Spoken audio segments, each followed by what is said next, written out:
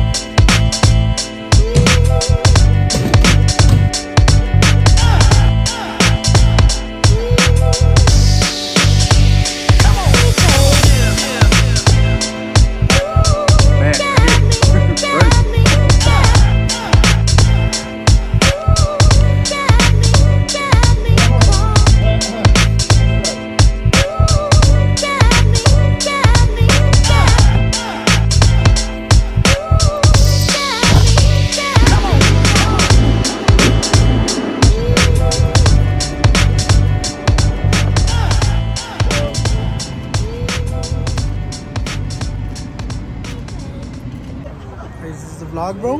This is the vlog. What's going on, guys? Barrzzz here. Welcome. Trippy Drippy in the cut. Trippy Drippy. All right, so you just landed. You just got back from where? I just got back from Texas, South Texas, Laredo 956. Ya sabes. We're here at the spot. We're at the spot. Hey, Cookout. Yeah. Explain to them.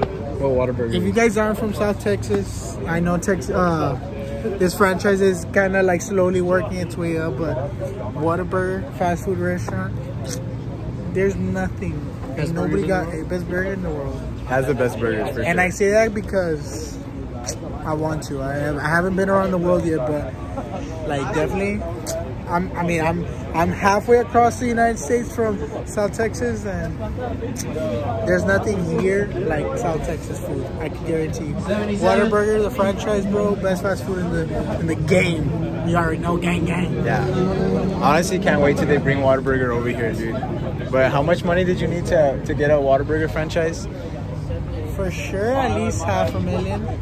Or probably No, dude. I think it was like $500,000 to $1 million. I don't know. It was for sure. No, dude, it was like 200 million for like a franchise, bro. Yeah, for sure. Fuck no, I don't think so. Bro, yes. No, it has to be your net worth has to be like in the 100 millions for sure. Okay, yeah, definitely. I don't think you have to invest that much. I think you just have to be worth that. Yeah. Your net worth has to be that. They need some liability. Yeah, for sure. They need some collateral. It's like what's it? Not collateral damage. Like insurance, kind of. Yeah, insurance. It doesn't go well for you. Like we know that we're gonna get our money from you fucking up. We're some Texas boys, boy. And we from Texas. From Texas, man. And we'll go down.